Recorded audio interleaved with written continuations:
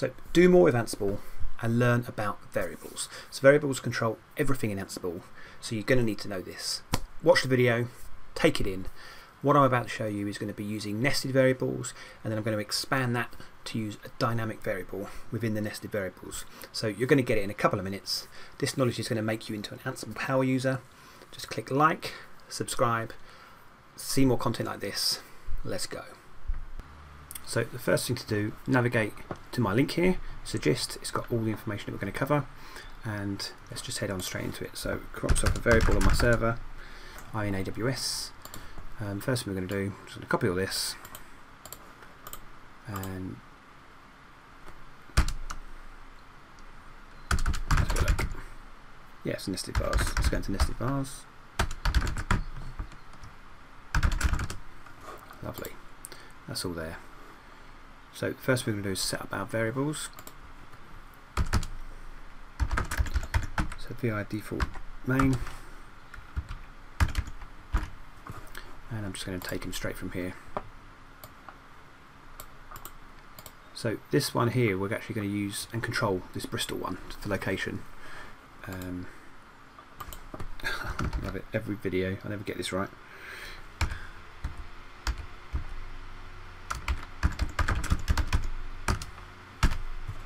Okay, so these are our variables that we're going to use.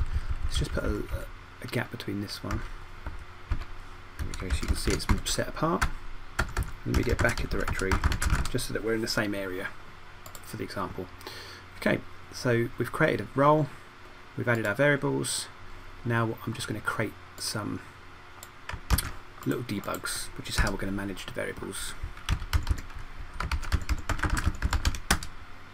Okay, so just a couple of simple variables. Let's take, actually let's do this, yeah. Okay, so the first one, so this is how we affect it. So let's have a look at this. So if we cat default,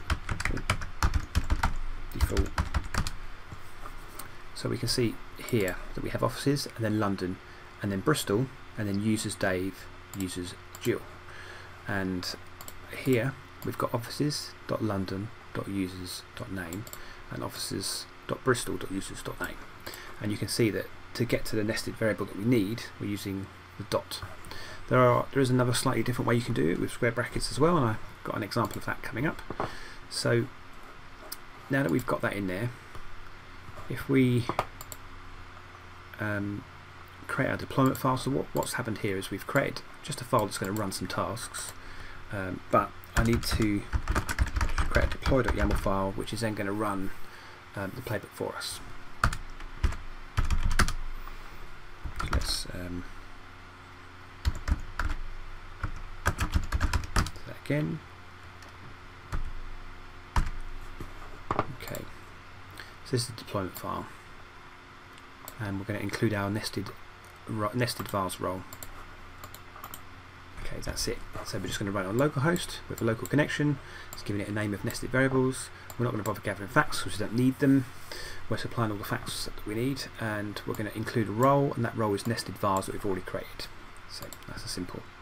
So let's crack on. So we're going to run the role next. So let's save this file. Now we just copy this. We're just going to run the deploy, and that in turn is going to run our role. Okay, sorry about this. This is just a warning. You can set things to ignore that in your Ansible.cfg, but I haven't got one. So the first thing we asked it to do was show us our London workers, and it said Dave, and then we asked for Bristol workers, it said Jill, and then the dynamic variable was Jill again. So now we can actually override that variable. So if we have a quick look again at nested vars default vars, we can see here that we have this location, and when we come back up here to how we were using that, we've got offices location.users.name, so we actually now can control this location variable. We do it here by saying that location equals Bristol, but if we changed it from Bristol to London, we then wouldn't get Jill, we get Dave.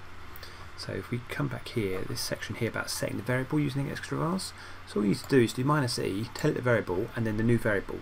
So the variable name and then the new variable. So if we run it again, but this time we're going to select London,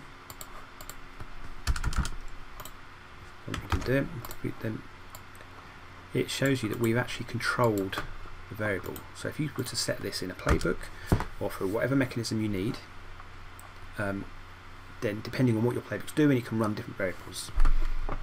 You know, whether that's relying on a fact or whether that's doing anything else. So you can see here that it's changed to Dave, all because we changed location equals London instead of location equals Bristol. If we take this off, the default is Bristol, and it will flip back to Jill. So it's pretty straightforward. We use this. This becomes our dynamic variable, and we call it using this method here. So it's yeah, it's quite cool, easy to use and understand. If you want to see more content like this, give us a like, give us a subscribe, and I'll see you in the next video. Have a good one.